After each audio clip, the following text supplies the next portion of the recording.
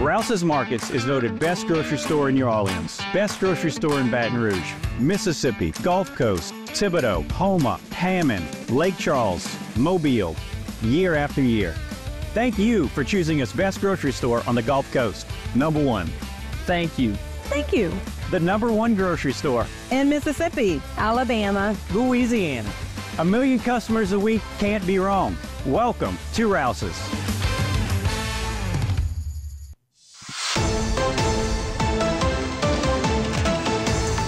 Hello and welcome to this edition of Bayou Time. I'm your host, Keith Weissite, licensed clinical social worker with Terrebonne Home Care. Very glad you're joining us. However you may be joining us, we appreciate it. And we always like to give you updated information, especially when it comes to getting some of these criminals off the street and what our law enforcement is doing about that. As we turn our attention now to Mr. Lonnie Cavalier again, Assumption Parish Public Information Officer. Lonnie, thanks for joining us again. Thanks for having us. We appreciate it. I know we got a lot to go over today. Let's start with Miss Anna Bergman from Labadyville. Yes, on Monday night, Miss Bergman was clocked by one of our ICE assigned units doing 87 miles an hour on Highway 398 in Labadyville. Wow. The deputy was able to stop that vehicle and made contact with Anna Bergman. She is from the state of Texas.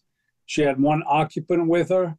The officer conducted interviews of both the passenger and the driver, and at the end of those interviews, decided that a K-9 would be used to do a sniff of the interior of the vehicle.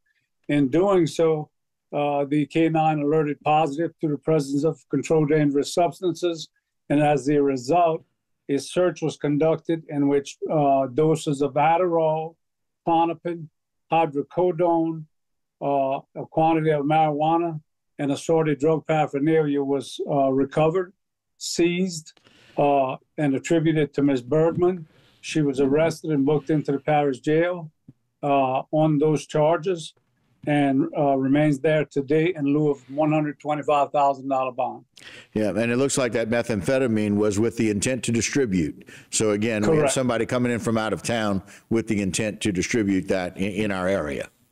Correct, and that investigation has basically grown some legs, and it's not the end of that story, but we'll follow that up at the appropriate time. Yes, sir. We know that y'all will always keep digging to find out what is happening. Sounds like we had some other situations happening with Mr. LaRose, 28 of Redwood Street. Yes, on Sunday evening, deputies responded to a domestic disturbance on Redwood Street. Upon arrival, made contact with Mr. LaRose's wife, who indicated that they had an argument. At that time, it was not physical. Mr. LaRose left and at some point made forced entry back into his home. However, he does not face charges in connection with the forced entry. As deputies attempted to speak to him, he took off in his vehicle and deputies chased him. And he crashed his car in Labadyville near Redwood Street, and he was arrested on charges of aggravated flight from an officer and a fugitive warrant from Lafourche Parish. And Brandon Jude LaRose posted a $3,500 commercial bond and was then transferred to the custody of the Lafourche Parish Sheriff's Office. Yeah, and again, it's one of those things where that's where y'all work so well and so closely with other law enforcement agencies to make sure that we are addressing issues that happen in different parishes. So I'll always glad for that. Good working relationship with Lafourche Parish. Yes, sir. And then we also have the arrest of Mr. Isaac Campbell III on Jacob Street. Yes, Mr. Isaac Campbell is a resident of our parish on Jacob Street in Bertrandville. He's 35 years of age. The narcotics section developed information that he was trafficking in illegal substances in and around Assumption Parish, and over a period of time did conduct purchases of marijuana and Adderall from him. Based upon those purchases, they obtained warrants for his arrest, and he was booked into the parish jail on charges of distribution of Adderall and distribution of marijuana, and he remains incarcerated there. Very good. We appreciate all of those updates. And now something that you guys are always so very good at is really making sure that we're honoring and supporting our veterans. Let's talk a little bit about the assistance that's going to be taking place and the help that they have. And I think we have a flyer for that as well.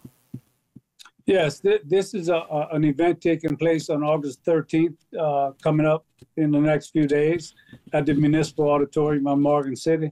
And we want to remind people that although it's not in the 6th Congressional District, which is where we're at, we were graciously invited by Congressman Higgins' office to allow our people to go there, our veterans to go there who are in need of any assistance in procuring medication, records, whatever the case might be. And we encourage our veterans to utilize these services. There's no cost to them. It is going to be held at the Municipal Auditorium in Morgan City. So even if you're from Assumption Parish, you are able to attend this event in the 3rd Congressional District. Yeah, and so Clay Higgins is going to be helping provide that. It's the U.S. Department of Veterans Affairs. And again, so very glad that our veterans are honored, even though it's not their district. We're glad to help them.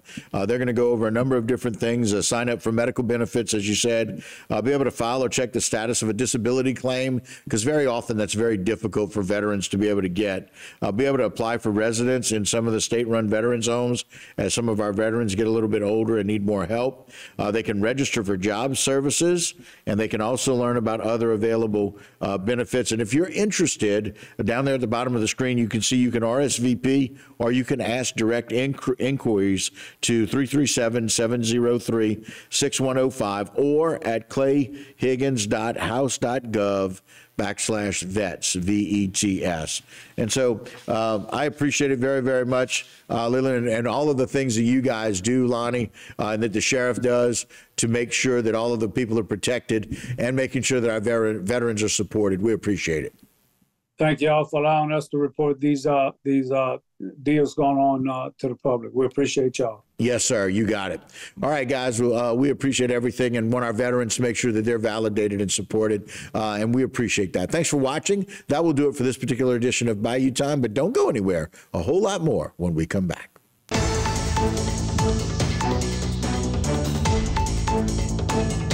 Today's social media segment is brought to you by South Louisiana Bank. It's better when we bank together. Waits and Downer, attorneys at law. Terrebonne Ford, built Ford tough.